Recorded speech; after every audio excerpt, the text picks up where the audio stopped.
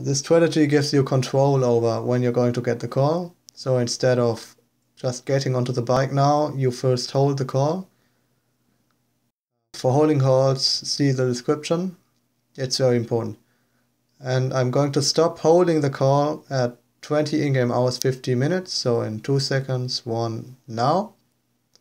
And 20 in-game minutes later, so 2050 plus 20 seconds is 2110.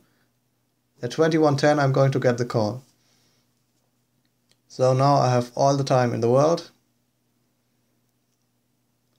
Now I do the instapass, and now I'm supposed to get the call, but I was inside a vehicle, so it waits until Tommy gets out. So and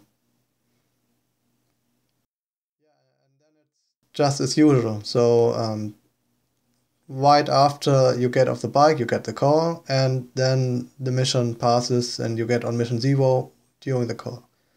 I took the call after the cutscene, which was a mistake.